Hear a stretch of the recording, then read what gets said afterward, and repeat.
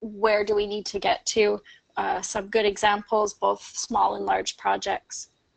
So we invite you to come back each month as those themes develop. So overall, we are definitely wanting to achieve a national BIM mandate for Canada. That's the focus for this trimester. It is the core of our roadmap that we've developed for all of industry. The question is, are we ready for a mandate? How do we structure it? Who else has done this? What does a mandate entail? And what are the priority areas for a national BIM mandate in Canada? So those questions have shaped who we've gone out to have as speakers for us, and today is no exception. We're very proud to have two excellent speakers today. This is a picture of our roadmap. It's available on the website, buildingsmartcanada.ca.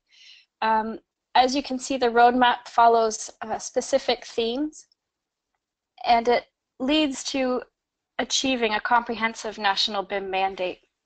This is meant for all of industry, not that we see ourselves doing every piece of this, but we do see the value and the absolute importance of having a roadmap to organize our national BIM community around. So without further ado, today's speakers, Mr. Bilal Succar and Mr. Mohamad Kassem, are going to speak to us on their research and findings on BIM policy development. What they're going to show are, there may be many different countries, but there are certain common approaches that, that we can follow.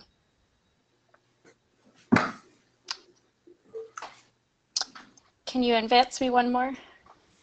There, Eric. Oh, there we go. So just a little bit about our speakers. Bilal is based out of Australia. He's done an extensive amount of work in this area of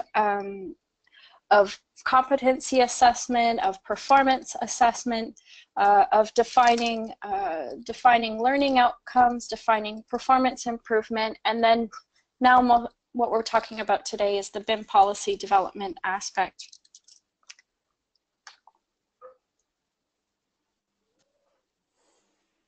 If you want to learn more, if you haven't heard of Bilal or his work, he does have a number of sites up that are of quite of significant interest. Eric, unfortunately, I'm having trouble advancing the deck here. All right, sorry. There we are. BIM ThinkSpace, BIM Framework, BIM Excellence, and BIM Dictionary all are excellent resources, and I encourage each of you, if you're interested in this subject area, to go ahead and dig a bit further on all of the work that he's posted on those 4 sites.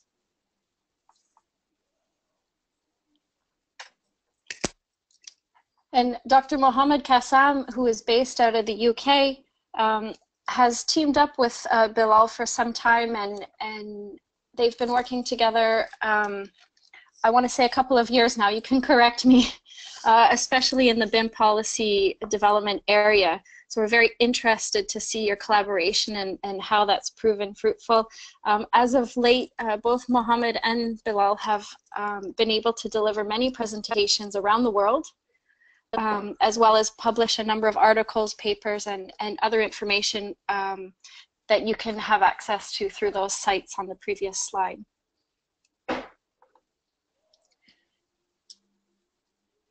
Both are very advanced in their field.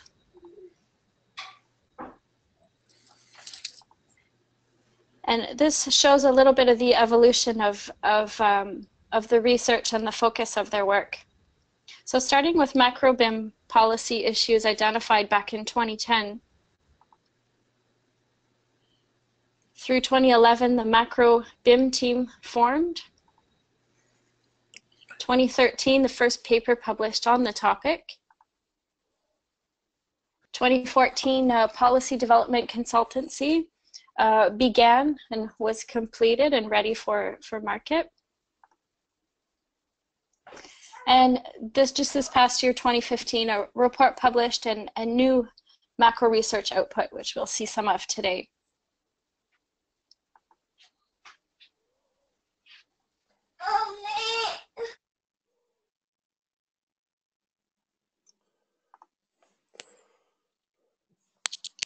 So, Susan here. Let's hand it over to Bilal and Mohamad, and maybe you can take it away, Bilal, and just go through these papers that outline your research, and then lead us into the presentation of the research. Okay, thank you, Eric and Susan, and thank you all for attending this presentation. There's a few papers covering macro policy adoption from different perspectives. These are available to download, and I'm hoping that at the end of the session, you'll be pointed to where to download this whole presentation, and you can, if you have some time, free time in the evening, and there's nothing to do, there's a few papers to read. How do I advance these slides, Eric? So you should have access. You should have the yeah, and so just down the if you take your mouse and point it in the lower left-hand corner, there's the Okay, arrows. thank you. Okay, we've done a few of these presentations worldwide. There's a few coming as well. Sorry, to find the arrow. Okay, so this presentation is in two parts. We're going to be doing it like a tag team between me and Mohamad. I'll be starting. Mohamad will take the middle part, and then I will end the presentation leading into the Q&A. So first, we're going to try to understand what are the BIM policy challenges and how to address these challenges. There's 3 sections involved in here. Then developing a BIM policy roadmap, a case study, sample template. So I'm just going to quickly go into the first part. So what are these BIM policy challenges, and how do we address them?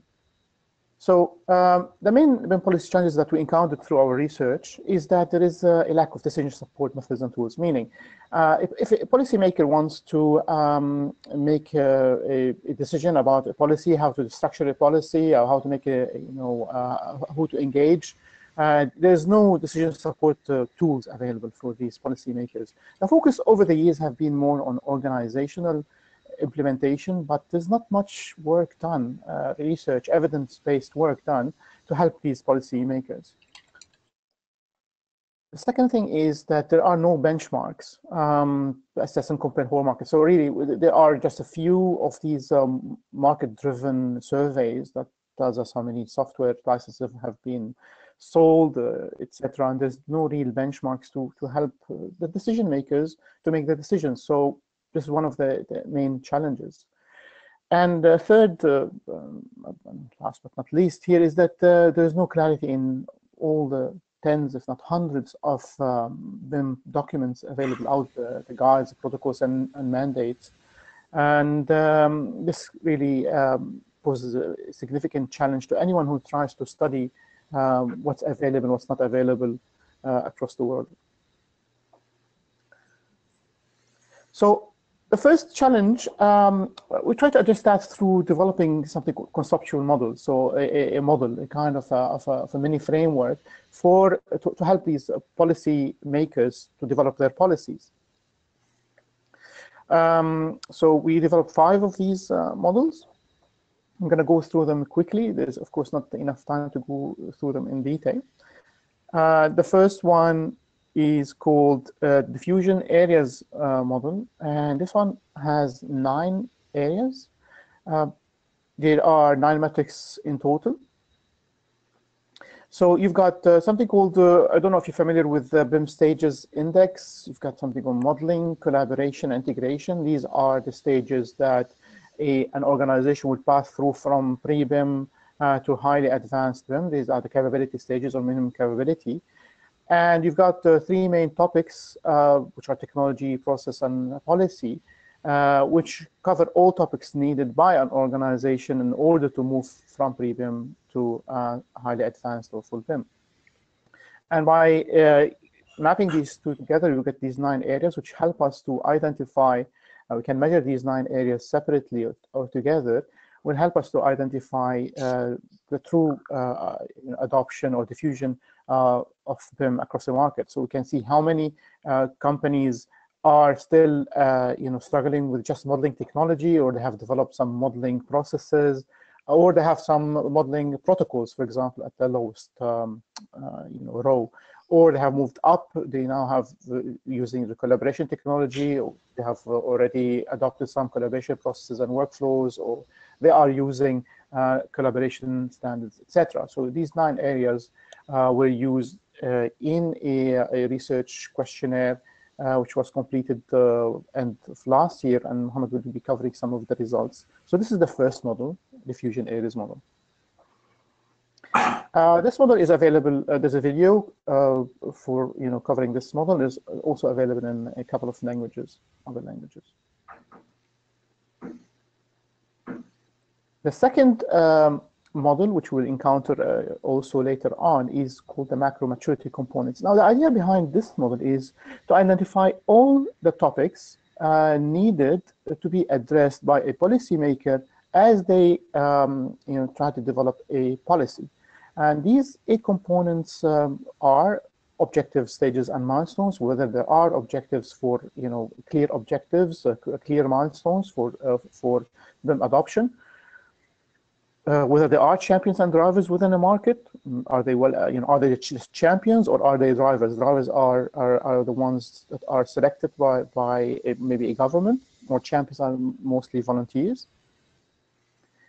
Is there a regulatory framework to govern BIM adoption? Is there any contracts, protocols, etc.? What are the number of what's called noteworthy publications, the guides, protocols, and mandates, and how they are distributed? I mean, is there lots of guides, not enough protocols? Is there standards? There are no standards. And we'll cover this a bit more detail later on. Is there a learning and education framework within a country? Is there measurements and benchmarks? Is there a way to measure the adoption of organizations, the competencies of individuals, etc.? Is there a way to measure improvement? Are there standardized parts and deliverables? To have an object library, are outputs well defined in order to be used in protocols? Is there a technology infrastructure, which is a very important aspect, especially in developing countries? So these are the 8 topics that a policy maker will need to address, and the model identifies these 8 and maps them against the 5 maturity levels, which also we've measured through our research, and Mohamad will provide some information about the results. The third model is called the diffusion dynamics model, and it clarifies how BIM diffusion occurs, or any kind of information system diffuses within a market, and it identifies a number of things. The first we call them diffusion dynamics, which is a top-down and bottom-up, which are fairly common. People understand what top-down and bottom-up is, but also there is a third dynamic which is often missed, which we call the middle-out. And so top-down is one, for example, a government would mandate something and push it down into the value chain, while a bottom-up would be when small organizations adopt an information systems like BIM, and over time it diffuses up the supply chain. While middle-out, which is one of the most prominent diffusion dynamics and least researched, is that when large companies or institutions, or maybe the Defense Department, adopts an information system, and through their size and influence in the market, they could diffuse it down their supply chain or value chain and up into the government through lobbying. And there are these diffusion dynamics can be understood through certain what's called pressure mechanisms, downward, upward, horizontal, and pressure types. Something called coercive, by force, normative, when something becomes the norm that everybody will need to adopt anyway, or through mimetic or imitation. And this is one of the most really important pressures, imitation. Also, this model is available in different languages, and there's a short video covering it. Model D, or the fourth model, is called policy actions model, and it clarifies how different policymakers need to take or are taking different approaches in different markets, and these depend on the the market and the approach of the policymakers. And this model identifies 9 policy actions by mapping 2 things. So they've got rows and columns. So we have something called policy approaches.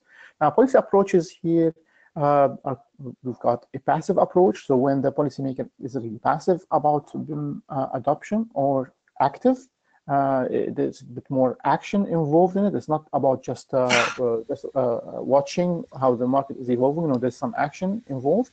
Or assertive, it's when a policymaker is not only taking action, but is forceful about it. And so we overlay these three policy approaches with three policy activities, which we refer to as communicate, engage, and monitor.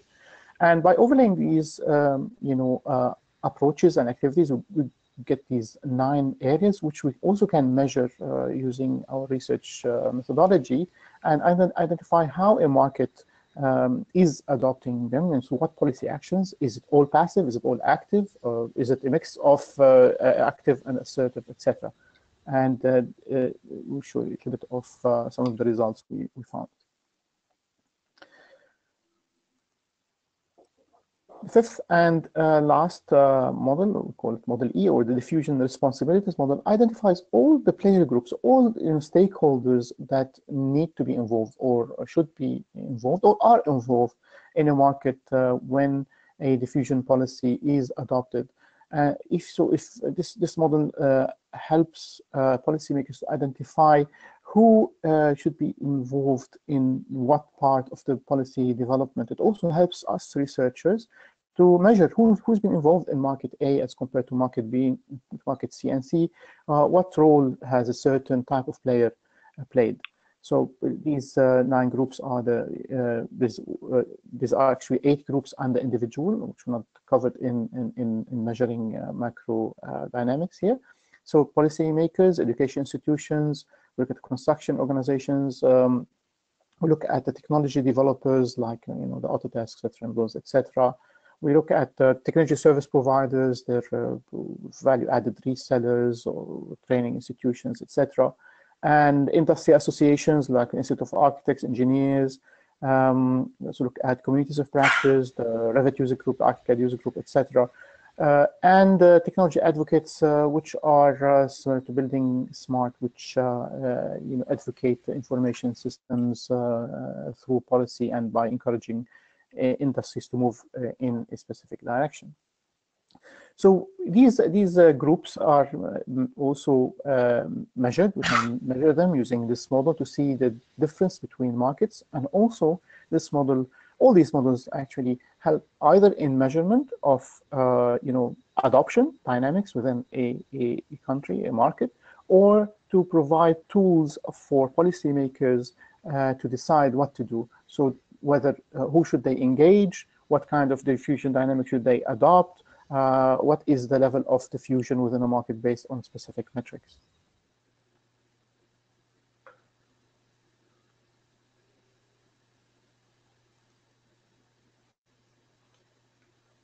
Okay. And all right, I'll hand over now to Mohamad. Okay, thank you, Bilal. Thank you, Susan, Eric, and Carl for the invitation. Thanks to all those listening. I'll cover three short sections in my slot. The first one, really, I'll go through the result we obtained from applying the 5 models in about 20 countries. I'm trying to, basically, I need to go back. Yeah, we applied the 5 models in 20 countries. The country you see here listed on this slide. The country cover almost every continent except Africa, because we didn't have enough respondents from Africa. We had about more than about 95 experts who responded, and we included all countries with more than 3 respondents. So I'll show you the result model by model, what the result, what data we obtained from the application of each model. The first one, by the way, when I show the result, I'll not be able to show all 20 countries. I'll show a sample of countries, but the trend or pattern is the same if you consider all 20 countries. This is the first model which measure the 9 area of diffusion Bilal just introduced. What we can see from this, that like First of all, some countries have some diffusion gap. Each color represents here a diffusion area, so each line in each country should have ideally 9 colors. You can see some countries like Malaysia, they have already some diffusion gap. They have 2 areas of diffusion completely missing. Other countries like Hong Kong and Finland, they have like Finland and China, they have all area of diffusion, and the distribution is somehow balanced. In most of the other countries, the distribution is not balanced. So this basically is telling us like the 9 area of diffusion are different, are distributed differently, or within the same country and across countries. And an interesting trend we identified by applying this model is if you add the 3 area, if you add the 3 areas, the score for the 3 field, for modeling, collaboration, integration, you will find the same trend across all country, that modeling, it's the area, the highly diffused area, and followed up by collaboration and integration. And this was an interesting trend that we found it common across all country. The second model, which basically we are measuring the maturity of each of the 8 topics. What we found in terms of cumulative, like if you add the score for all 8 areas, you will find that the UK has the highest maturity, the cumulative maturity. If you add all of them. The interesting result from this model is you could see straight away that there are some countries that they have gap in their country maturity in terms of BIM. Look, for example, Switzerland here, you have just 3 topics available within their market. So if like if policymaker in Switzerland would like to start next year, for example, a policy development, they know just from this result what they should focus their effort on, because they know they have 5 of the 8 area completely missing, and they could look across all other countries which country has the highest maturity in certain topics, and they could try to learn from that country. If I isolate, for example, one component instead of putting all components across all countries in the same graph, if I isolate one component, and here I am taking the objective stage and milestone, you can see straight away where country are, what's the maturity of this topic across country. And here again, you can see the UK has the highest maturity, because we have the level 2, which was defined with all stages and milestones since 2011. All other countries have still medium low maturity or low maturity in terms of their market wide objective stages and milestone. So again, this is, for example, in Switzerland, you see there isn't any market scale objective and stage and milestones. So again, this if you analyze component by component, you can straight away have a clear idea about who is ahead of the curve and try to learn from those countries. Moving on to the next model, which is a diffusion dynamic. It's very interesting to see that in 15 of the 20 countries, we identified that diffusion dynamic is the middle out. Basically, we have large organization, could be professional bodies or communities of practice influencing the adoption of BIM. This could be unfolding downward to smaller organization or upward to large government or government bodies. It's interesting to know, it's interesting to as well remark that this is really, like all assessment of all models, this is very time dependent. If I give you the example of Spain, when we applied this model, when at the time of the survey, was really considered bottom up. But now it's at this moment in time, like 3 months after we finished our data collection, it is really a middle out. Basically, it started with small engineering firms, small architectural firm. They diffused this to middle out to large organization and large professional bodies, and the large professional body are now even lobbying the government to mandate BIM, and it will become top-down. So these three dynamics, they shouldn't be seen as independent. In two countries, so in other countries where there is a clear mandate, it's like Hong Kong, United Arab Emirates, UK, it is obviously top-down. Although this is really not accurate, the respondents have confused this, because at the time we have done the survey, the mandate wasn't in place, but it was still considered as the most influential dynamic which is influencing adoption, which is true.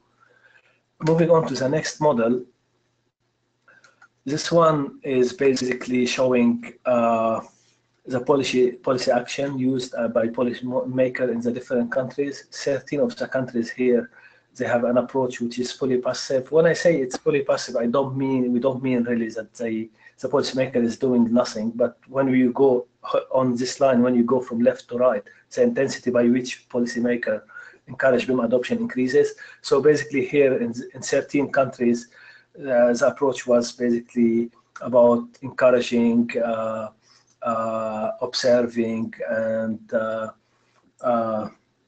and basically spreading awareness. In one country, which is the Netherlands, we had a slightly more active approach in terms of communication. The policymakers have provided all guides, all what's needed for the industry to facilitate adoption, has provided some incentives in terms of monitoring. Currently, it's observing. Other countries, in some of the other countries, we have in 5 countries, including China, Finland, Hong Kong, US, and South Korea, we had a mixed, like, we had for education, was there are, for example, guide protocols explaining to the industry how to adopt BIM. But in terms of engagement, it's currently limited to encouraging, and monitoring is limited to observing. Finally, in the UK have its own distinct approach. I'll go back. Its own distinct approach, where basically we have a mix of education, enforcing, and tracking through, for example, tracking adoption through survey commissioned by the BIM Task Group and other association. Enforcing, basically, it's a mandate. Educating are the guidance, standard, and specifications are developed across the market. So moving on to the next model, which is actually the last model. Basically, this one is showing the contribution of the different stakeholders within each country and across country, within each country, in terms of encouraging and driving BIM adoption. What you could see here, you could see that the level really of the different stakeholders, we have here 8 stakeholders, their level of the responsibilities is different across within the same country and across countries. In some countries, for example, like Hong Kong and Netherlands, you can see, for example, policymakers have a much higher role than in Ireland or New Zealand. In some countries, for example, like Italy, the role of policymaker is completely absent. But generally, if you consider all 20 countries, what the conclusion is, BIM diffusion is a joint responsibility, and that's really a good news. It's a good news at the same time, but it has challenges. Challenges like it might lead to duplication of effort. It might lead to for example, duplication of effort, like overlapping deliverable, on all that kind of things. So we already thought of this, and we developed a model to avoid this kind of issues. We developed this model where we basically, for each of the 8 components which you have seen in model 2, we assign different level of responsibility to the 8 stakeholders. If I take one component like objective stages and milestone, which is component 1, you can see policymakers have a leading role, and together with technology advocate like organization like yourself, Building Smart, and other institutions like education institution, construction organization have a supporting role.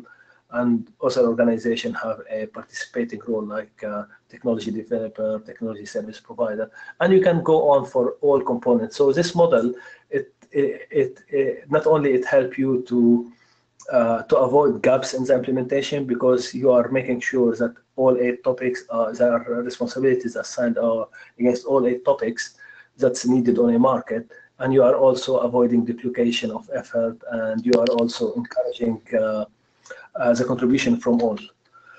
So that's in terms of models. I'll move on to the next session, which is the next section, which is basically the one Bilal introduced, the issue with BIM documents. There are difficulty in really navigating them because they're not driven by any defined or agreed upon taxonomy. Specification sometimes the word specification is used, for example, the word standard is used instead of specification. So what we did here, we developed a taxonomy. The taxonomy has 3 clusters, which are guide, protocols, and mandates, and there are about 15 labels across these 3 clusters. And we wrote a book chapter on this. We will share it with you. We reviewed the document from about 8 countries, and we classified them. We basically analyzed their actual content against those labels, which is the 15 labels you see here. And I have some result from these 8 countries. You can see the distribution of labels across the 3 clusters. In some countries, for example, for example, the US, you have a quite balanced distribution, and this is good. Basically, there isn't gap in there. We could say there isn't a gap within their BIM documents. In some countries like Australia, you can see there isn't any kind of labels under the mandate things, and this means like a country where there is gap in some of the labels will basically might face different adoption challenge compared to country where the distribution is balanced.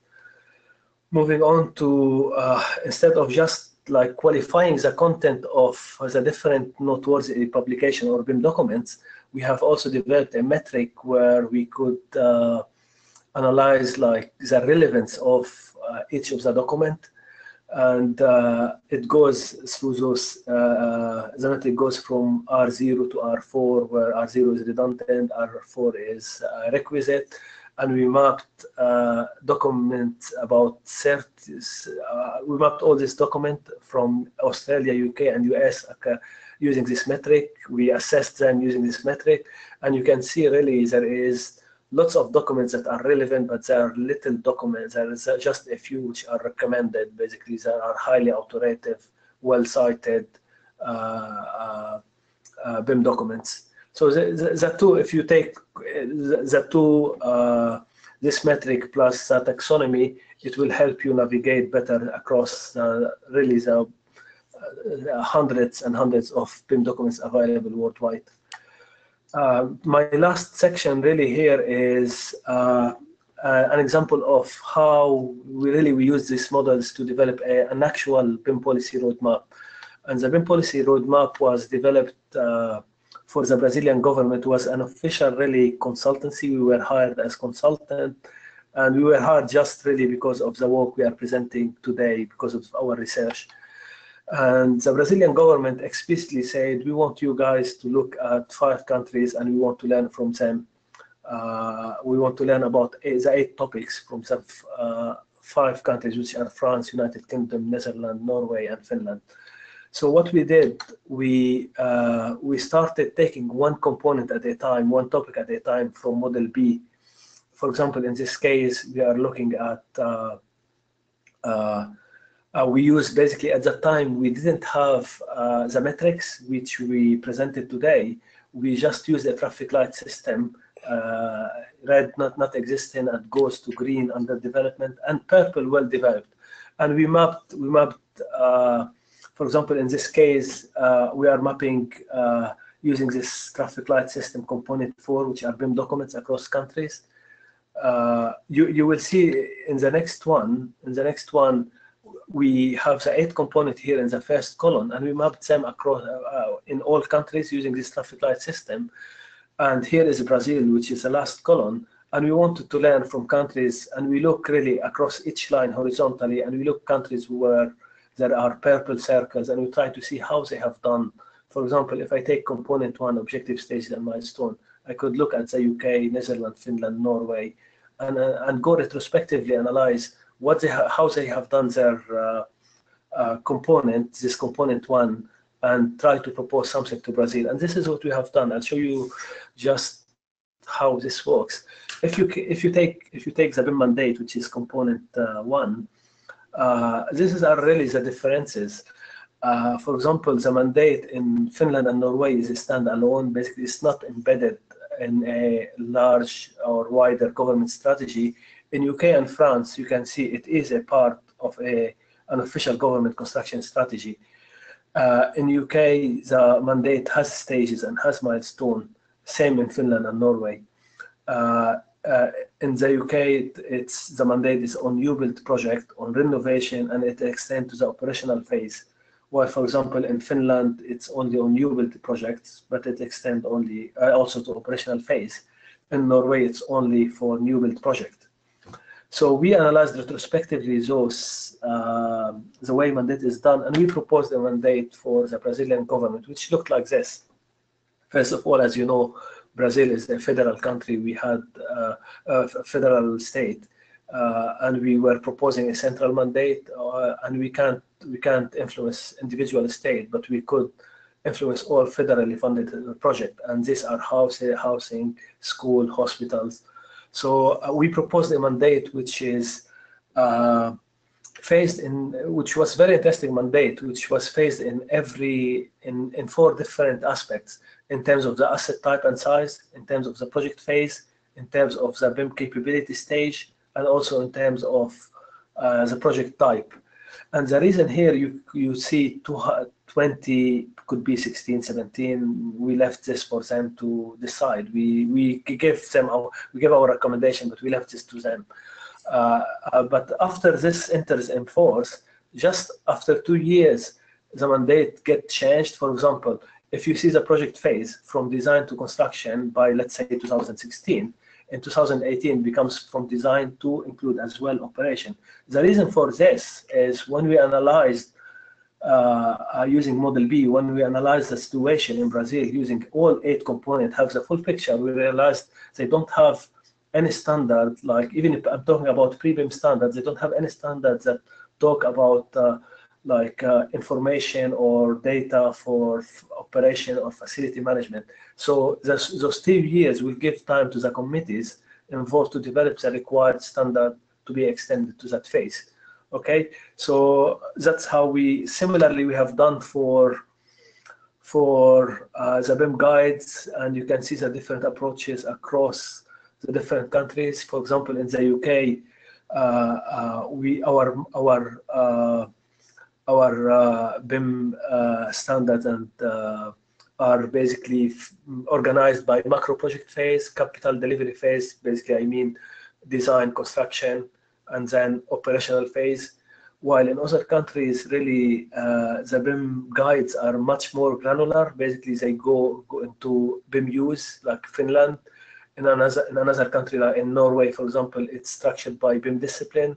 In the Netherlands, it's by BIM use, but it's also ad hoc targeting long-term contract with a focus on O&M. So you can see different approaches as well in developing the standard and guides in different countries. And also we analyze those retrospectively, why they look like this. Why, for example, the UK, we have them structured into macro project phase. And this goes to the pre-BIM standard. For example, in the UK, we had the pre-BIM standard structured by macro project phase, which is BS 1192/2007. In Finland, they have the so-called TALO 2000, which were structured by use. So that's why, and we proposed a suitable structure for the BIM guides and standard for Brazil.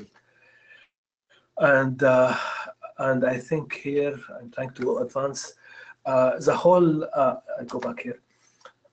the whole BIM guide, the whole roadmap. I don't know why it keeps jumping. The whole guide, which includes a strategy and recommendation to the Brazilian government, is included in this document, which you could download from this link. It's in Portuguese. If someone is interested in the English version, I'm happy to share the English version with people who are interested in it. I think I concluded my part. Thank you. I'll hand over again to Bilal. Thank you. Okay. Thank you, Mohamad. Okay, in this last section, I'm going to go through it quickly, just conscious of the time. So I'm just going to present a simple generic roadmap about how to use, for example, Model B. If you remember, Model B has the 8 components, all these topics that need to be covered by a policymaker as they develop their policy. So these 8 we've already covered. We've seen some of the data about it. I just want to mention that each one of these topics can be assessed on their own. The maturity of each component can be measured, but also they can measure with correspondence to other topics. So it's more like a maturity measure rather than a scale. So we use this model, for example, against time. So of course, when we define all these models, we do not look at time, we look at the topics, but now for the policymaker to make good use of it, for example, for this model, you can put these 8 topics in a column and map them against a milestone in the future, for example, 2017 till 20XX. So, and for each one of them, you can add certain activities. I'm not going to go through them now. You will be able to go through them in a bit more detail when you receive the file. So I'm just going to move to the next slide. Okay, this one, just click them quickly. Here, I'll help you. Okay, I think we're done here. Okay, so now we're going to look at how to use, how to develop a plan, just a sample draft plan in 3 phases. So we've got an initiation phase, a consultation phase, and execution phase. So for example, policymaker, if they want a generic plan to apply to develop, they can go through these 3 phases from initiation. They can first, for example, establish a task group with a clear vision, develop a simple, clear mandate, develop a simple structure, and then go through it. So there's lots of stuff here. I'm just conscious I want to leave enough time for questions and answers.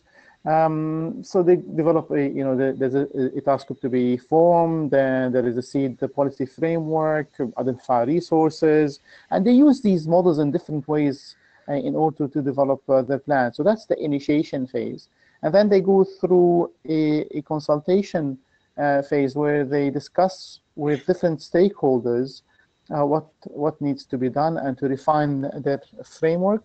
So for example, they can conduct presentations, workshops, and round-table discussions, etc. They can review and calibrate the policy framework. They can identify the key dates. So rather than just identifying the topics, they can now identify the key dates suitable for their market and then link them to the activities that they need to do. And they can, of course, publish the roadmap. And this is typically what happens in many of the countries that have already developed a policy, and this generic plan just distills all these types of activities from across the world and provides them to policymakers to use as a template. And the last phase here is, just move.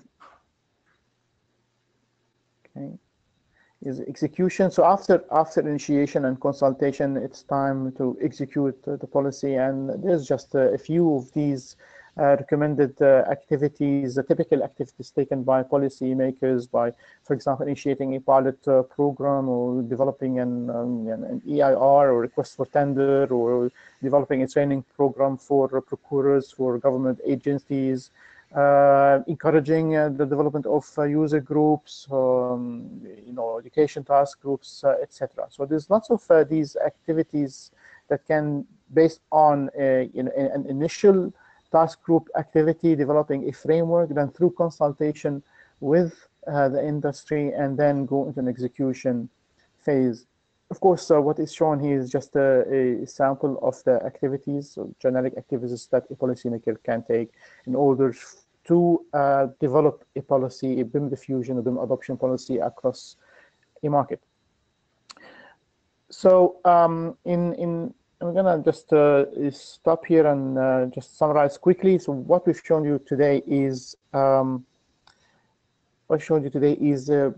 five models. We said there are three major problems which we try to address. One, there are no models, so we try to develop these. We develop these five models and put them forward for industry players to either assess their market maturity or to use them in developing a new policy. And they said there's no benchmarks, there's no data really. So we try to collect data, and this data is ongoing, but we will be publishing the results up to December 2015 soon in a paper. And we've shown you a case study, how this was applied in real terms. And just a sample roadmap, very generic roadmap based on one of the models, and a very simplified plan, which is common across all policy development activities, which also policymaker can use as a discussion starter with others. Thank you, and over back to you, Susan. Thank you very much, Bilal and Mohamad. Quite a lot of work that you've put into this.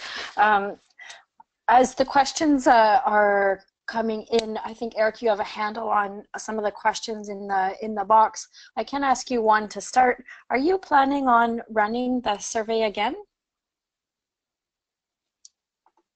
We would probably be collecting data as we go. The data changes, as Mohamad mentioned, that a certain country that looked in a certain way at a certain point in time will look differently after a period. So for this to be useful, we need to expand the base of the data to be collected and also recapture this data at a certain stage to see how the progression, because the progression will also tell, in one country will tell us or give us an indication how the progression would be in a different country. So yeah, we are hoping to expand the base from 20 countries to more, and to continue collecting data in the future. We're not doing it at the moment until we publish the first set, but we will do it at a later stage as well. Okay, excellent. So we do have two questions here, and they're actually they're all the same. Why is Canada not in the list and included in the survey? And where would Canada fall in the models if we have data from bSC? And I think that touches on Susan's question around participating in the survey. So I don't know if you have it. Was Canada on the radar, on the map? Yeah, definitely it was. I think we couldn't. The experts we contacted from Canada were very busy at the time we were doing the survey, so they didn't have enough time to fill it. But we are still on time to. If you share with us the contact of 3 experts, we'll be able to send the link, and we can still add Canada to this set of results that Bilal mentioned will be published in a paper. So we're still in time. We can still do this. Excellent. We'll definitely do that. Bilal, do you have anything to add? Oh, no.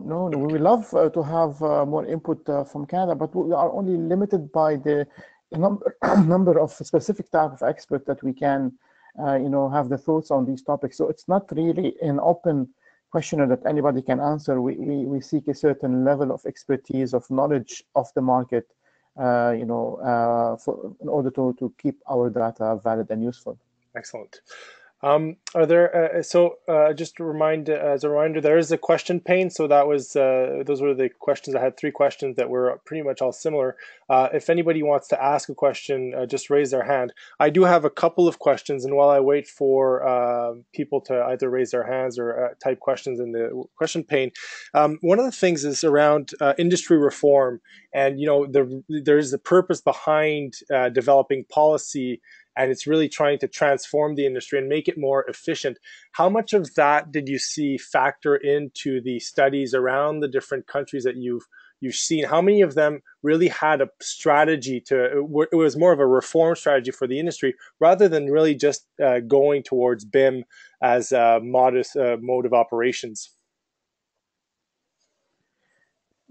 This is it varies a lot depending on country and within the country itself, and depending on also the type of building sector. So, for give an example from Australia, in many sectors there are no organized movement to organize the delivery in most sectors, except, for example, in large hospitals and large health projects, where the complexity of the project have forced the hand of those health departments, in order to organize themselves and identify their objectives and the levels of development and what the metadata they need. So it forced their hand to become more structured. But the picture is quite mixed. And the picture is mixed in all countries. There's not one country that has a uniform approach. But typically, if you without really citing too much evidence, I would say that the percentage of structured approaches to BIM adoption is much less than a non-structured approach. Interesting. I have a question here from Adam Matthews. Adam, I will put you online. I've unmuted you, so your mic is now live, and you can ask your question, Adam. Thanks, everybody. Thanks, Susan. Thanks, Eric. Just a quick question. Well, first of all, a comment. Bilal and Mohamad, a lot of good work, I think, as Susan said, so thanks for taking us through that.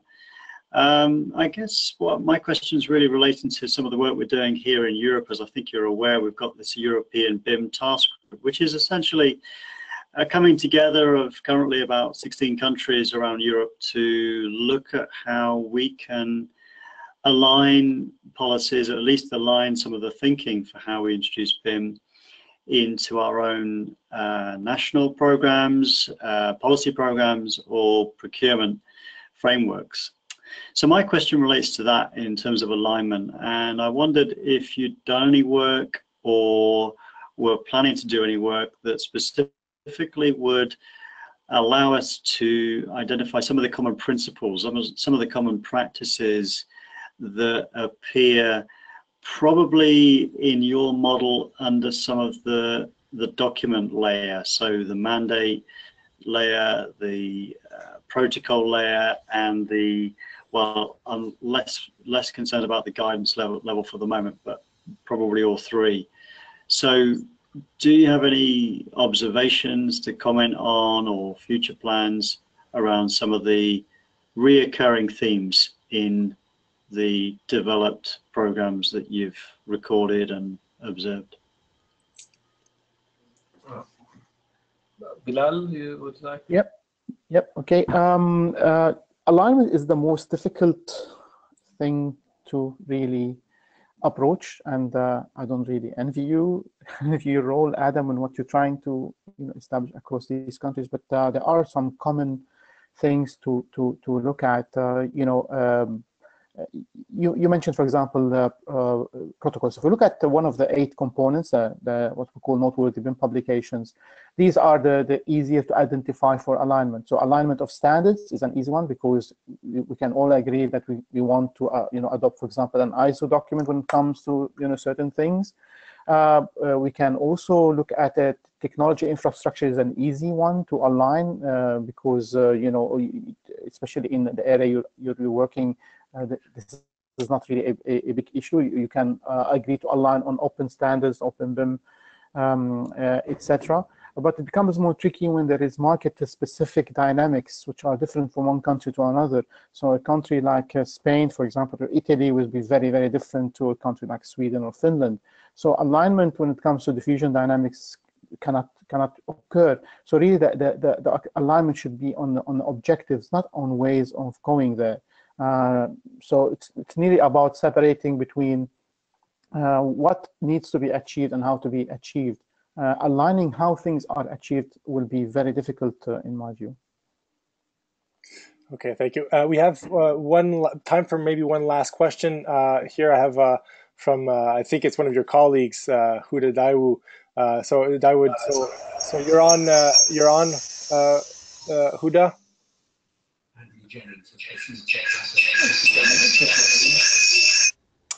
Sorry, I'm gonna have to, maybe you could type your question in the box. Adam, I'll unmute you just as if you have a follow-up question.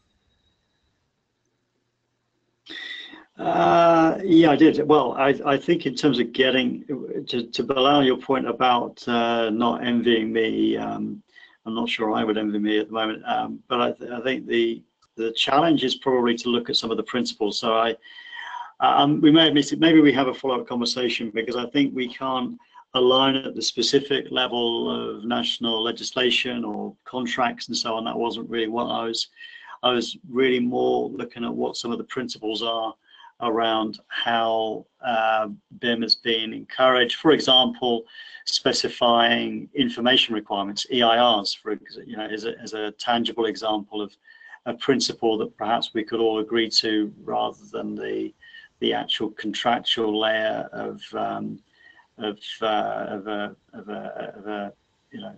procurement form that's used in a different country. That's probably not where we're going to align.